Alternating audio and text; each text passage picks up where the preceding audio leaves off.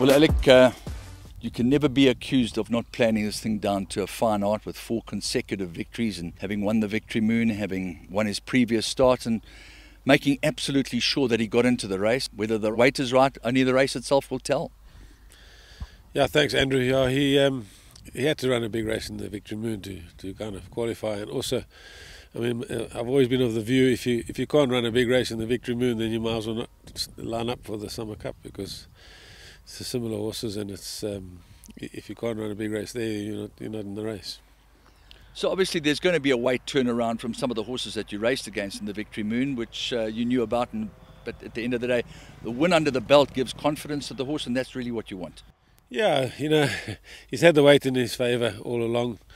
Obviously, he's got to find a few lengths or a few kilos. Even with his new handicap, he's actually under sufferance because of the weight conditions. It's certainly not easy. He's got that fighting spirit. He puts his heart into it, a bit like his owners.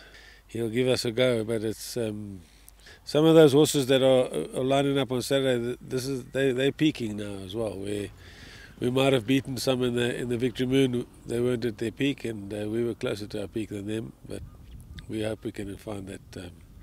There's extra few lengths. That's what we're trying. There are basically 3 horses that are absolutely 100% tried and tested. Obviously the Hollywood Bets July winner, Winchester Mansion, Puerto Manzano, a former winner and a dual grade 1 winner, a top horse, won the Charity Mile so well. And there are a lot more other horses, including Cousin Casey, who's run to Charles Dickens and has huge merit rating and great ability. Yeah, Andrew, as you pointed out, they are the proven class of the race. And that's the advantage that they had in they were a shoe-in to qualify. So they didn't have to necessarily win anything going into the race, or just put up good preps. I mean, it was like Winchester Mansion. He had 1 run since the July, and it was a good run.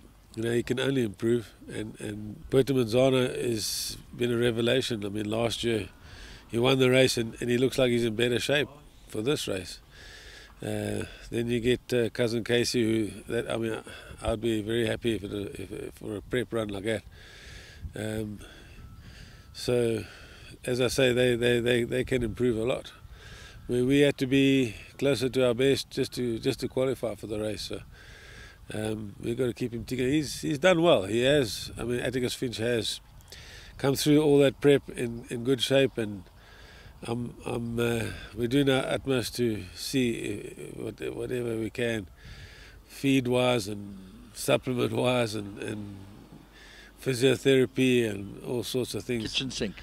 Well, you get one opportunity, and as I say, he needs to find a few lengths, so we're trying our best. It doesn't actually end there, because you take a horse like Zeus, he's brimful of confidence. Bless My Stars, Billy Bowlegs. I mean, Royal Victory, he's got collateral form. There's a lot of horses that can win this race. Yeah, well, you'd hope that if you were putting on a race like for 5 million, you'd like to see a competitive race.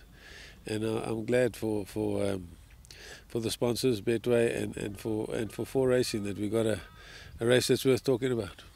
And of course, what Betway have done for the grooms is definitely life-changing, whichever way you look at it. That's quite scary, yeah. 20 grand, I mean, we'll take it. You're not wrong.